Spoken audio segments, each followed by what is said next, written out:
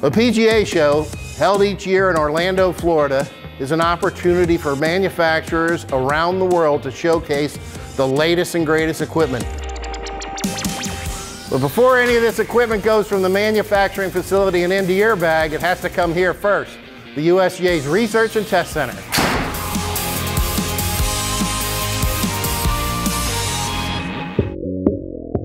This is the first step in the process, receiving, and this is Shannon Kane. She's the one that first sees the clubs as they come in from the manufacturer. Most of the information that she sees on this club, she'll log into a database so that she can track it. The information is highly confidential since she's the first person to see it, and so we have to make sure that none of that gets out. That's why we use an alias for Shannon so that we don't have to worry about her being kidnapped. She's logging in all the data and determining what tests are necessary for the conformance testing. This is the second step in the process where Jeff Banchansky takes some preliminary measurements of the club and also takes a picture of it for their records and documentation. Drivers will actually use that picture on the conforming list. These clubs are on their way to the next step in the process, and that takes us right through the USGA's main test lab. Here we test more than 2,000 clubs any given year, as well as 1,250 brands of golf balls. This is a single piece of equipment that's the coolest that we have. It's the mechanical golfer. Here is the first step of testing golf balls. We find out their launch conditions and determine how far they fly.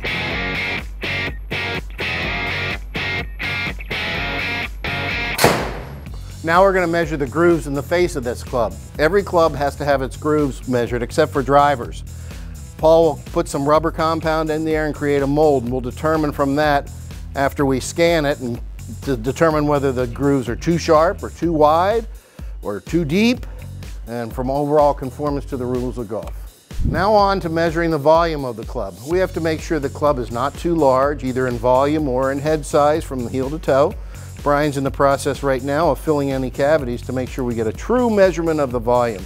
He'll dip it into water that's sitting on a scale. Water has a density of 1 gram per cubic centimeter, so when it reads 400 grams, that means it's a 400 cc club. This is called Archimedes' principle. After the volume, we measure the size of the club head. We measure from the front to the back of the club, the sole to the crown, and the heel to the toe. Sounds easy, do it with a ruler, except the club head is so odd shaped it makes it a little bit more difficult, and we have to use this sophisticated piece of machinery. Looks good, Brian.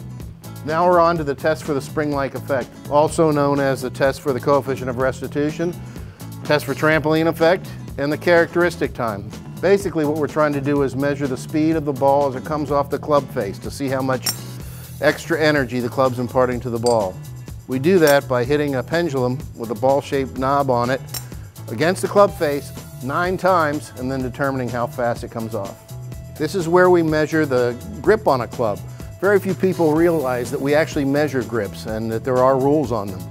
What we have here is Jim's measuring the grip both translationally and rotationally to determine a 3D picture of it to make sure that it doesn't have any features that would make it molded for the hand, so you can put your hands in the same position every time. Also related to the size of the club head is its moment of inertia. That's the club head's resistance to twist. For a golf club, it means more forgiveness when you hit it off the heel or the toe. The best analogy is if you watch ice skating, you'll see a skater start a pirouette, and with their arms out, they spin very slowly, and when they bring them in, they speed up.